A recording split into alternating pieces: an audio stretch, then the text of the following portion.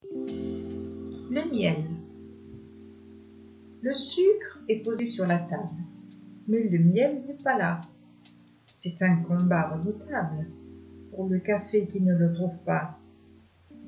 C'est à croire qu'il court se cacher dans le coin d'un placard, prenant pour témoin le lait.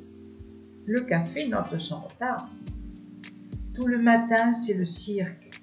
Seul le sucre obéit. Ce gluant capricieux s'applique à semer la zizanie. Pendant ce temps, le café refroidit. Le lait se plaint à son tour. Ce miel est vraiment l'ennemi des joyeux matins et des bons jours.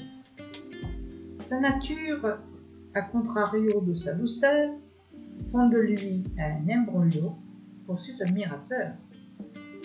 Nul ne sait pourquoi il agit ainsi. C'est tout de même lui qui nous réjouit. Angèle Betty Jane.